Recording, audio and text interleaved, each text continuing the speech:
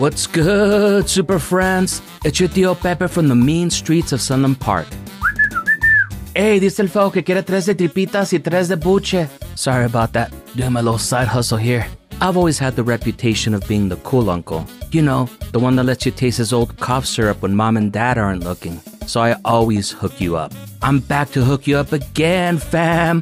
For only $2 a month, you can skip these annoying ads and get our episodes ad-free and a week early. You'll also be the first to know when I release my MFTs. You've heard of NFTs? These are MFTs, baby. Mexican fungible tokens, vato. The first ones of Rocky Estar y Super Muñeco will be out soon. Shoot me a DM on the DL. Ain't none of Isela and Elena's business, if you know what I mean. We'll also send you stickers a few times a year and shout you out on our show. Link is in the show notes, or check us out on patreon.com/technicallyaconversation. Living in a cave, not gonna lie, sounds pretty cool. For over 30 years, a monk, Giovanni Maria De Agostini, lived in caves all over Europe, Brazil, and America. He was so admired that he gathered a following most every country he went to. So much so that he still has a small amount of followers who make pilgrimages to his old cave home in New Mexico to this day. But why would someone choose to live like this in a day when homes are available? Get the details next on Technically a Conversation.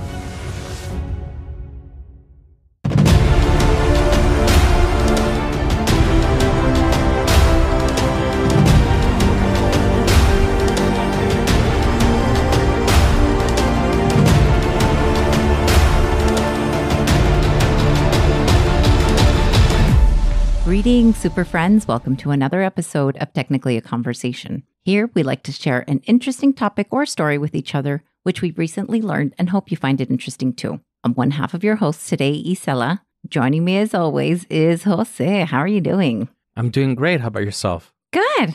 Not terrible. Came back from vacation and my days are all mixed up. I don't know what day is today. It's kind of like one of those things. Yeah, that's just a typical day for me, honestly. So. Oh, nice. You're like, what's up? What's down? What's today? Yeah.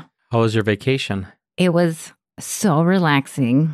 Slept in almost every day, like one should on vacation. Nice. The weather, oh my God, I got to escape this over 100-degree weather. And I want to say it was like as high as maybe 82. That was the high. In Alaska? In Alaska. That crazy climate change. It was in Portland, Oregon. Oh, okay. Cool. How are things here? You were holding down the fort. Same. It's been in the hundreds the past couple of weeks, which hasn't been fun. No. But I guess after living here for so long, I'm kind of used to it. Yeah. As long as your AC's not going out, right? Let's knock on wood. Yeah, knock on wood for sure, because that would not be good. No, not one bit. Yeah, I heard that there were places in Las Cruces and the lower valley in El Paso that were without electricity right now. So I'm sure that's not great. That part does strike me as odd, just because we're not on that fucked up Abbott side of the Texas grid.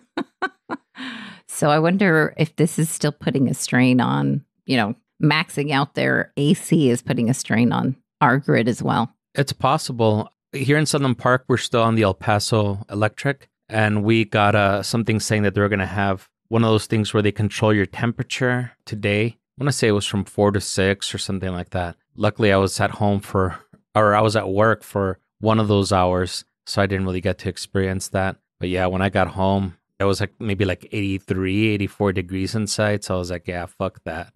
I'm turning on the AC. There's no way I can record a podcast in 84-degree weather. For sure. Yeah, you'd be all grumpy. Or maybe that's why that makes sense. I'm just kidding. Just kidding. That's so mean. Yeah, I was going to say, I'm grumpy to begin with. Now imagine me in a puddle of my own sweat, just marinating.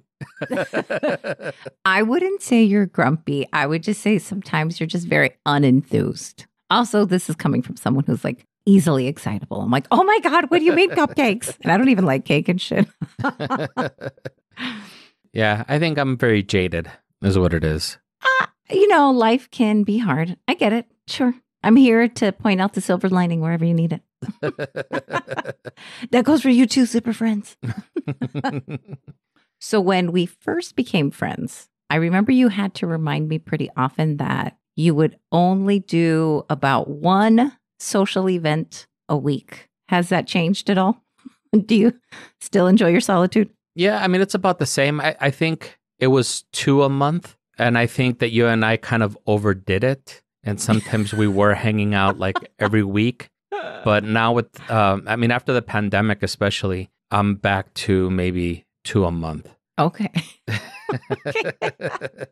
I'm kind of glad I pushed you out of your comfort zone. You had good times. Come on. We did good things. I did, but I feel like during the pandemic is when I really shined. And I got to just stay home all the time. You're like, this is me in all my glory. I get it.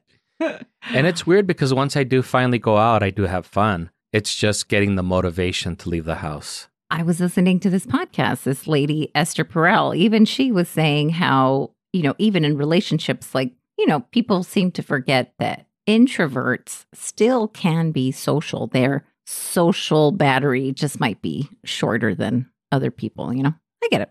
Yeah. So keeping with that idea, do you think you would like to live in a cave? I wouldn't go that far, but... You're like, slow down. But I think I'm pretty hermetic as it is now. So I think I have all the benefits, I guess, if you could say, of living in a cave, with the comforts of living in a home. Yes. Yeah, you really do. Yeah, you have your, hey, this is where I live and don't come over unless I ask you, and, like that kind of thing. I get it. That's really nice. A lot of people do compare my house to a cave, though, because I have all the windows with those blackout curtains. So when you walk in there, it's like being at Carlsbad Caverns or something. That's funny. You almost expect bats to fly out or something. You just need your own personal Bruce Wayne. Or no, not Bruce Wayne. What's that guy? The butler guy? Alfred. There you go. Yeah. You need your own personal butler. No, but then you wouldn't be living a life of solitude. Yeah. We can never win. That could become a problem. I remember one of my friends used to tease me. She said, I don't know, man, like, I imagine you having people tied up in your basement or something. I'm like, I'm not the BTK killer or anything. Plus, I don't have a basement, so... Yeah, exactly. You're like, that's just my forbidden room, silly. Yeah. Just kidding. It's like, where are those screams coming from? So I told them to shut up. Don't worry. Don't worry. They're going to get it once you leave. Yeah. That's so awful. You're like, damn it. You mean I haven't soundproofed that room yet? Shit. Just kidding. Yeah, I'm totally kidding.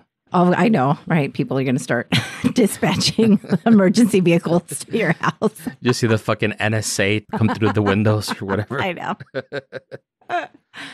Last month, my sister-in-law, Marissa, she was telling me about this lore, if you will, that she had heard about a cave that is really close to where my brother and where they live in these mountains in southern New Mexico.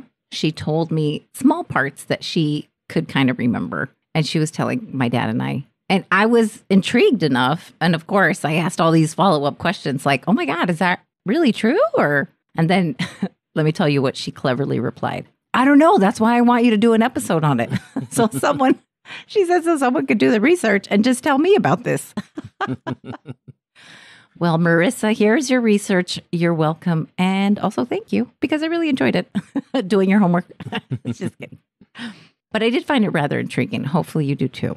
I'm instantly curious. Yeah, we're going to be chatting about a monk from Italy who lived a life of solitude in a cave in the Sangre de Cristo Mountains in New Mexico. And this was in the 1860s.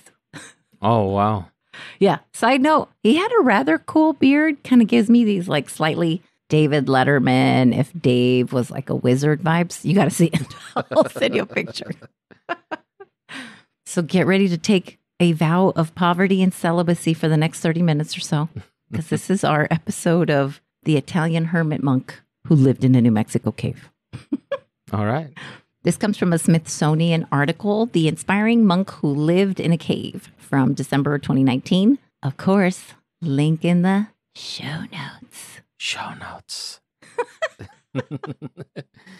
And you know what? We did talk about us I don't remember if it was you and I or if it was Elena and I that were talking about if people said show notes when we would say it. And Eric, he did reply and he said that he does say show notes as well. I saw his comment. I love it. I like to think that there's like a big cacophony of everyone going, show notes, you know? That's so awesome. That's the dream, at least. Yeah, it's living in my head for sure. So what up with this monk, right? Who this? His name is Giovanni Maria De Agostini. Mamma mia. I'm just kidding. Obviously not that last part. He was born in 1801. Clearly by the name, we can deduce that he was Italian. From his writings or his diary that he had left, we do see that he was already starting to lean towards a life of solitude from the surprisingly young age of 5 years old. Like, what does that make you think? That he probably also had an abusive father. Oh, no. It made me seriously question, like, what kind of a shit show was going on in 1806? I was like, what was happening in Italy? You know what I mean? This poor kid. Or maybe his mom bothered him a lot, right? Like, he was like, ah, shit. Here comes this lady again with the tickling. I wish I lived alone. That's interesting, though. I feel like everything was glorious at 5 years old. Do you remember 5 years old? Not very vividly, no. I know that I've mentioned family life a lot here, so I won't retell those stories everybody's tired of hearing about. But even at 5 years old, things were like shitty? Yeah, I mean, as far as I can remember, I've always had those memories. Oh, okay. And just thinking about that, so I think those of us that are kind of hermetic, maybe subconsciously, because I never really thought about it until right now, but maybe subconsciously, like the people that we trust the most, they prove to us that I guess not that they were not trustworthy, but maybe that we should be cautious of them. And I think that's why it's hard for us to develop those type of strong relationships with others, you know? I mean, I have friends and everything. I'm not a complete fucking hermit, you know, but I know that. I'm not like those people that like, oh, like every day, like I hang out with like different friends and all that, you know? Yeah. No, I get that completely. And that completely makes sense too, because there's a reason why people keep other people at arm's distance. I mean, everyone is dysfunctional in some way. If you think you're not, ask your very honest friend. So somewhere in his 30s, this Giovanni person joined the Maronite Church in Rome. Maronite Christians are actually, where they actually started, I should say. It's somewhere like in where Lebanon is today. It is also found in Syria, Israel, and Jordan. So that's where that is still found today. This is why it was rather atypical for Agostini to be a Maronite in Italy. He was drawn to it because he wanted to model his life after a 3rd century Maronite monk who lived alone for 20 years. And then he founded the first Christian monastery. So he was like, what? That's a dream. That's crazy for me. But I mean, okay, to each their own. Even for me, it does sound crazy to not be around any people for 20 years. Right? I know. So here's my my second question, really. If you lived alone for 20 years, what would be like the top 3 things you'd miss besides family, of course? I'm probably going to restaurants because I do like to go out to eat a lot. So I would definitely miss that. Yeah. And that's about it, I think. Yeah. Family and restaurants. Okay. Yeah, definitely family, definitely friends, people that are close to me. But as far as me going out to a social places, because, you know, despite me having a whiskey pick every other week, I am not somebody that normally goes to bars or anything like that. So. Okay. No, that's definitely nice. I get it. I like a little surprising dish here or there. I can tell you I definitely wouldn't miss going to Walmart every weekend or whatever to go buy groceries. That I would definitely not miss. Yeah, fighting it out, duking it out with everybody in pajamas. I know. I mean, look, let me keep it 100. I know I talk a lot, but I'm not like a yapper who likes to hear her own voice. Like, I actually like to hear other people's opinions or just like an understanding how they think. Of course, you remember the whole drive back from Dallas. I don't even think we listened to one song because we were all just like weedy, to clarify for non-Spanish speakers. Weedy weedy is just like Spanish slang for chit-chatting, I guess. Yeah, I'm pretty good at that, I think. I think that once I start, especially if it's a topic that I'm very interested in, it's hard to shut me up. I'll talk about sea monkeys and comic books all day, I feel. Sea monkeys, quiet. I think I would definitely miss sushi, chatting with other people. And then, like, I think, no lie, if I lived in a cave, I'd miss a toilet. Like, I would really miss a toilet. The world would be your toilet, Isela. Oh, I don't want the world to be my toilet. For this reason, I don't think I would dig this seclusion monk life. I do think my own home is like, it's a good little escape from the scary outsides. But I think as Mexicans, we have big families. So we have enough parties going on and all that stuff. So we kind of get the best of both worlds. We get a whole lot of exposure to a lot of people, and then we get to kind of retreat into our respective homes. Yeah, for sure. So Giovanni's dream came true as he would travel somewhere, anywhere really, find a cave and just be this zero carbon footprint monk living his best life, I guess. He went all over Europe, South America. Get this, he crossed the Andes twice. Oh, man. That's so crazy. Maybe he just loved mountains and caves. Maybe that was his true passion. I just think he liked to do things alone, I guess. And then this is like almost as tall as the Himalayas. This is insane for him to do that alone. I don't know. He also canoed down the South America's major rivers. Damn. Dude, South America, I think there's like big pythons and I don't know what's really big there, but like I think of those really big snakes. Absolutely not. Like he should have really been the patron saint of extreme sports. You know what I mean? What he should have been drinking like this, his version of moonshine or something like this. Maybe that's how he started moonshine. It's like the Red Bull version of moonshine. Yeah, no, that's crazy. That's crazy. Yeah, that's too extreme, right? Yeah, I couldn't imagine doing something like that by myself because I would at least want somebody to tell my family that I got eaten by a giant snake or something. You're like, tell him I went out in a cool way. I'm just kidding. People in the community knew of him whenever he would kind of start to find a new place to live. And people said that he was known to be really, really smart and well-read, which obviously really smart makes sense because he was kind of traversing by himself, probably just by moonlight or something. This is most likely why he had a large following in the Brazilian state of Rio Grande do Sul. This didn't sit well with the government. You know how they hate when people try to be smart and charming, I guess. So when we come back from our break, we'll find out why he got arrested. Yeah, I'm curious too. Yeah.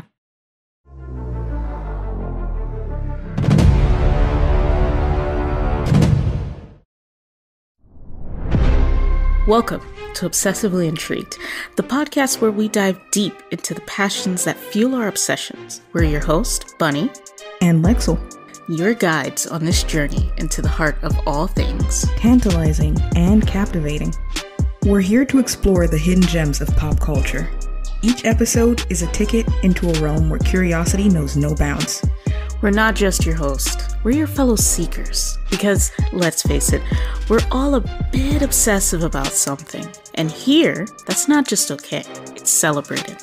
So, if you're ready to unplug from the ordinary and dive into the extraordinary, you're in the right place. Let's hop into it. This is Obsessively Intrigued. Hello, and welcome to our podcast. In Season 1, we'll be exploring NBC's TV show Hannibal, where we are revisiting and sharing our thoughts about the show. Join us as we dissect the complex characters, unravel the intricate plot lines, and explore the dark psychology behind this gripping series. Follow us on Instagram at Obsessively Intrigued, Twitter at ObsyIntrigued, that's OBSYINTRIGUED, or visit our website, www.obsessivelyintrigued.com. We'll see you in the circle of obsession. Hello, I'm Joe Landry. And I'm Laurie Olford. And we are the hosts of Alien Talk Podcast. It's a show where we discuss all things concerning aliens and UFOs and where we push the very limits of our understanding about the concept of extraterrestrial life and paranormal phenomena. And we set out to seek the truth and find the facts pertaining to highly discussed issues about the ancient astronaut theory, the contemporary thinking in the field of ufology, and even matters involving the supernatural and the miraculous. With each episode, we delve deeply and systematically into fascinating discussions that surround such topics. It's an insightful podcast for insightful minds. We're two Arizona police detectives and former Christian ministers who are well versed both in the studies of the Bible and in the methods of analytical investigation. We take what we know about obtaining sound evidence to solve a case and apply it to the pursuit of discovering possible truths that pertain to the existence of aliens, as well as to some of the mysteries of our universe. So if you want to hear the intellectual side to the questions about UFOs, the hypotheses of extraterrestrial civilizations dwelling on Earth in the ancient past, and to humanity's place in the grand scheme of the cosmos, all as seen through science and religion, then check out Alien Talk Podcast on Spotify, Apple Podcasts, iHeartRadio, or wherever you get your podcasts. And let your quest for knowledge take you to places you never thought you could go. And like we always say on the show, stay curious.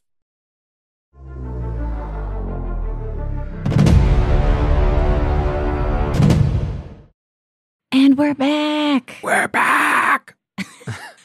How was your break? Good, just sitting here quietly, imagining that I'm living in a cave instead of a home. Are you imagining where you would put all your Funko Pops or your Pop Funkos? I don't know what's first, Pop Funko, Funko Pop. Well, that's the great debate. What came first, the Funko or the Pop? It's actually Funko Pops. Oh, Funko Pop.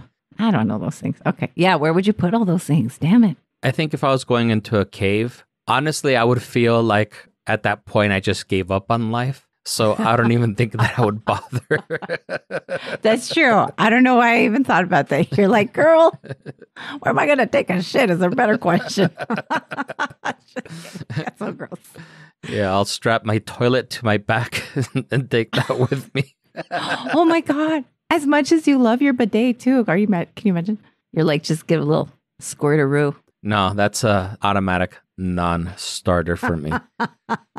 And it's funny because when I went on my trip to Albuquerque, I think that's the longest that I've ever been without my bidet. And oh my God, it's awful going back to toilet paper. I think after the first wipe, I was already like chafed. Just because... No. You're so funny. Just because I'm not used to wiping anymore. Right.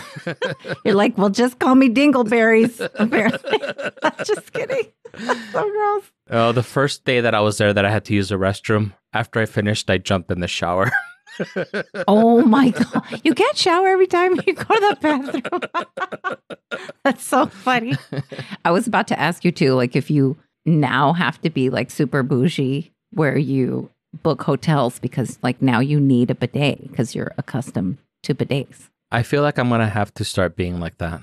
Yeah. My, how things have changed when we stayed at that murder hotel.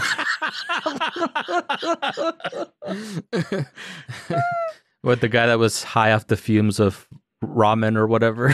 Dude, all I smelled, it's like burnt ramen. Nobody wants to smell that. It's terrible. Anyway, before we left off, we were talking about how lovely Giovanni got arrested. And here's why he got arrested. Brazil, the government itself, were saying that he, quote unquote, encouraged great fanaticism about himself. And that's why they arrested him and just straight banished him.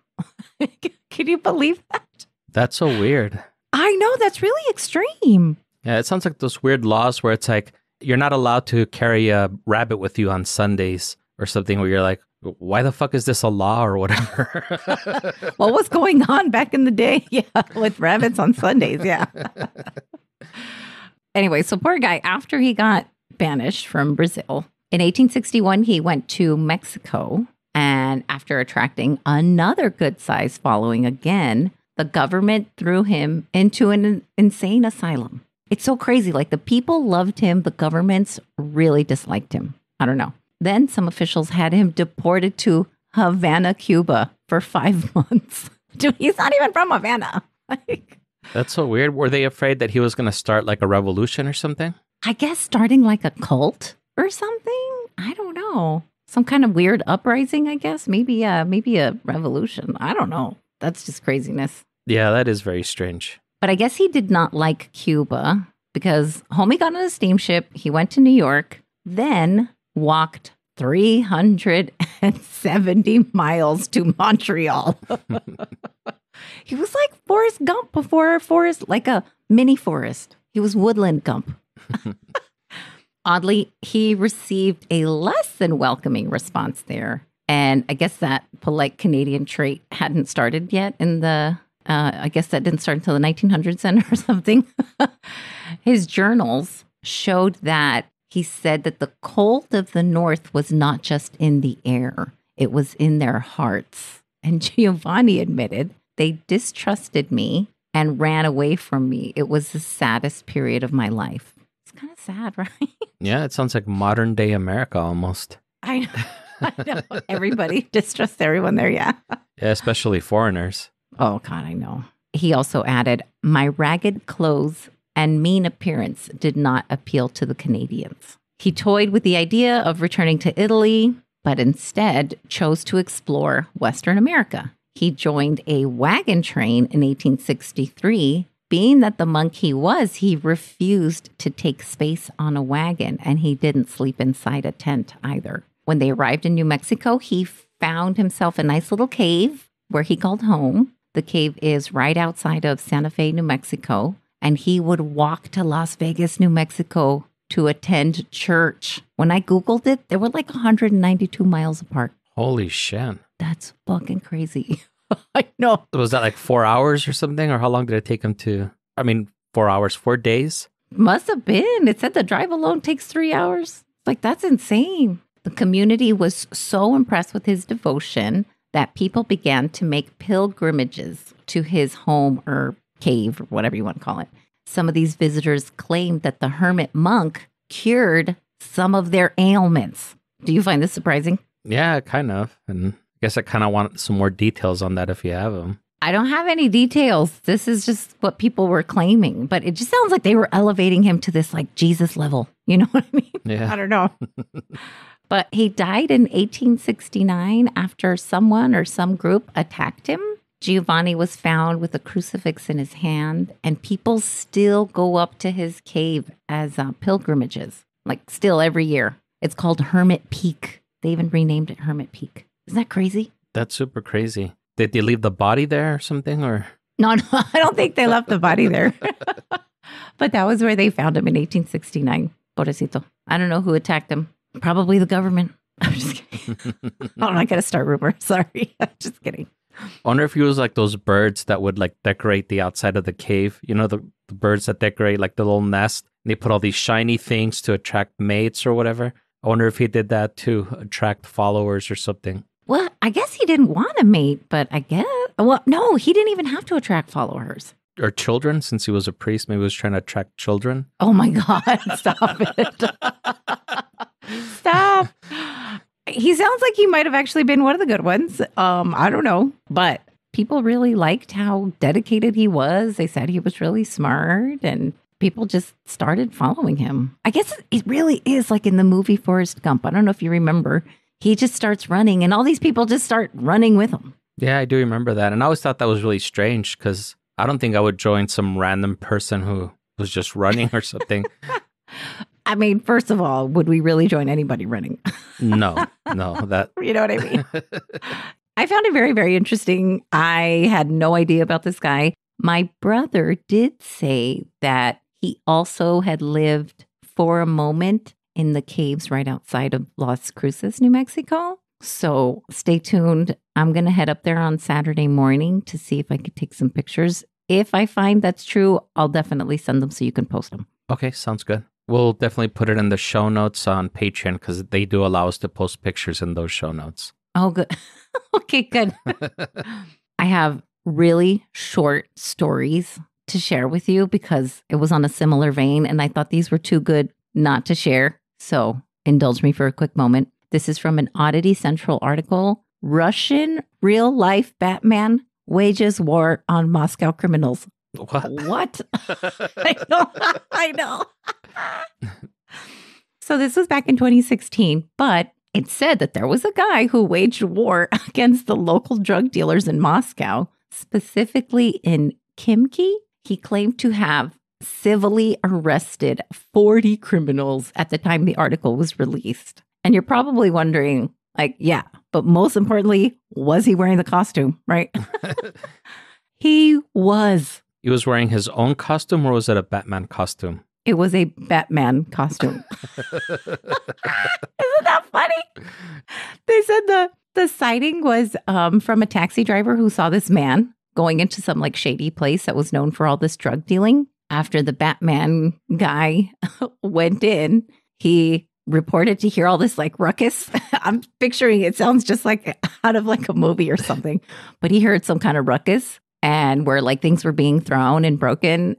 And he said he saw some kind of smoke bomb thing go off. And then he just like disappeared into thin air like Batman. Yeah. Yeah. That's funny. I imagine him in one of those like ill-fitting Party City costumes that everybody that wears them always has like a camel toe. So I imagine them being like kind of tight and like ill-fitting with the fucking cape just tied around the neck or something. That's so gross. Yeah. On a similar vein, in 2012, Slovakia, there was a 26-year-old man, Zoltan Kahari, who also took it upon himself to clean up the streets. He aids the elderly, but he does call the police when something is looking a little sus. And yes, of course, he was also wearing his Batman costume, which he made himself. So, like, even imagine that. I'm imagining like the ears weren't even like symmetrical. I don't even know what to imagine, really. Are there any pictures of these guys, or is just people that have reported to see them? No pictures, just an Oddity Central article, which we will, of course, link in the show notes.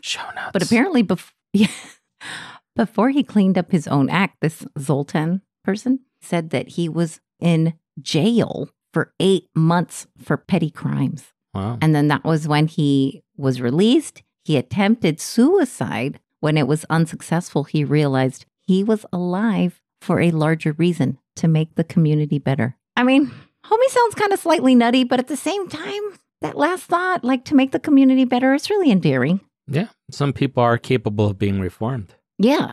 It's like that weird game, like he's a 7, but he was a prior convict who cleaned up his act. What you gonna do? You know, are you still gonna date him?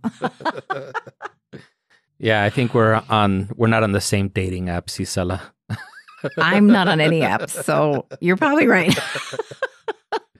Yeah, no, I'm not on any either. Yeah, that's why we're happy. That's why we're hermits. No, I'm just kidding. We're hermits and happy. Yes, exactly. Actually, since yours is kind of short, because mine is going to run a little bit longer than I wanted it to, I did just want to give a couple of updates. Absolutely. So I did reach out to Cesar. Remember in the episode that we're talking about the Border Patrol and how Bowie High School sued them? Yes. He did provide me with some information about his grandfather. Oh, exciting. The IRS. Yes. Yes. I haven't had a chance to go through it because he sent me, like a news article about it. But just wanted to let you all know, if you guys were waiting to hear about that, he just actually sent it to me yesterday. But in his defense, I barely told him about it yesterday. So. Oh, okay. Okay, cool.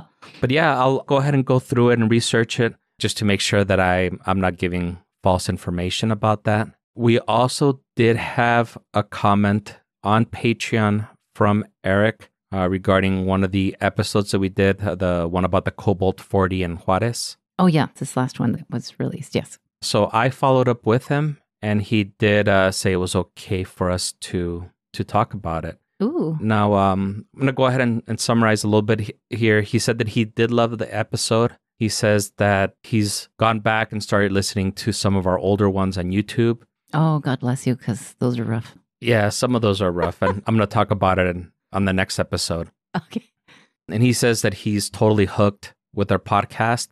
Aw. He had visited Chernobyl twice So he loves stories that talk about radiation. And without going into a lot of details, he thinks that his current health situation is probably due to him visiting there. But despite that, if given the opportunity, he would go back again. And I'm going to stop summarizing there, and I'm going to read what he said from here on. He says, one thing people don't understand about radiation poisoning is high doses are quickly lethal, but medium and medium-high levels affect slowly, unless with rapid cellular growth, as in pregnancies. But there are also different types of radiation, so the delivery driver probably suffered long-term effects. Remember, we're talking about how this guy could have been exposed to so much radiation and, nothing seemingly happened to him. Mm-hmm. Yeah, so he probably did have long-term effects, but since he was exposed to it not at once, it probably didn't kill him. So that was kind of what my theory was, and he kind of confirmed that. Wow, that is very interesting. He also says that I'm just amazed at how close we were allowed to get up to hot spots in Chernobyl and driving through the Red Forest. And he actually shared some pictures of the Red Forest, which I don't know if you're familiar with those, but they're forests like, any forest that you're used to seeing, but I wouldn't go as far as to say that they're red, but again, my colors are not that great. They look more like purplish to me. And I'll put a couple of those pictures. I'll ask him if it's okay if we can post them, and I'll put them in the show notes of this one on the Patreon. Unfortunately, I can't put them on the regular show notes because for some reason, Spotify doesn't allow that. Oh, that makes sense. Okay. Yeah, that's really, wow. I really want to see those pictures. Yeah, he said it's crazy how he might have some serious health problems because of it. And he actually stayed there for a couple of days. So that's why he thinks that he might have had some of the issues that he's going through because of that. Oh, wow. It's not something you want to fuck around with. Yeah, exactly. Jeez. Wow. Yeah, I had heard about the tourism that there is in Japan for I guess they had some kind of an accident, we'll say, over there. And it's on a Netflix show. I don't know if they still have it. It's called Dark Tourist. And it's really cool because it's just tourism, but like kind of weird, fucked up tourism. But yeah, they were all concerned because they were like, hey, like our counters are like off the charts. Like, should we even be here? I don't know. It does seem like they kind of pushed the envelope a little bit. Was that from the nuclear meltdown they had after the tsunami, or was it when we bombed them, or when the U.S. bombed them? I want to completely divorce myself from when the U.S. bombed them. Yeah, I think it's the one from the U.S. I can't even remember, to be honest. Hiroshima? Yeah, I'm not even sure. Or Nagasaki. Yeah, there were 2 bombings. Yeah, sadly. Yeah, but anyway, it's a very interesting episode in case you guys want to watch it. That does sound very interesting indeed. Yeah, and they're short too. Maybe I'll check it out after I watch Baby Panda or whatever that show was. I don't believe that for a second. Cállate. That's funny. Well, anything else to add? Any surprising highlights or anything you want to chat about the crazy monk? No, just the surprising lowlights, but I think those are no surprise, so probably shouldn't. No, just kidding. I'm like, well, thanks, Jesus. All right. Before we go, we have to shout out our wonderful bomb-ass Patreons. Sophia, Natasha, Eric, Angie, Eli, Madtown Charity, Katya, Victor, and Christine. And Josh. Oh my goodness, and Josh. Thank you guys so much. Like I said, it always makes things a little bit easier doing what we love to do because of you guys. Thank you. Thank you so much. If you want to join, go to patreon.com/technicallyaconversation. It's only $2 a month and you get the episodes a week early and ad-free. Get those little messy things out of here. I'm just kidding. Not to mention, you also get some really cool stickers and you get to vote on the stickers. It's like all kinds of fun, guys. Yeah, and sometimes we'll include little snippets that are removed from the main episode and we throw them up on Patreon. That's how you guys can check them out. Yeah, behind the scenes. It's a BTSP, behind the scenes pendejadas. That's what I like. I'm just kidding. That's terrible. Well, congratulations, lovelies. You have done it again, folks. You've learned along with us how even a hermit monk living alone in a cave ironically attracted followers. And some really kind, albeit wacky guys that were living like true life Batman or Batmen. We hope you've been enjoyed by our chat and invite you to join us again next week. If you're enjoying the show, please leave us a review, tell a friend, and subscribe wherever you're listening to this podcast. Yeah. Follow us on all the socials at greetingstac. Email us at greetingstac@gmail.com or leave us a voicemail at 915-317-6669 if you have a story when you were a Batman to share with us. Or a hermit. Living in a cave. Ooh. Who was murdered by bad men. Oh, no. No, oh, sorry. That was quite the roller coaster ride.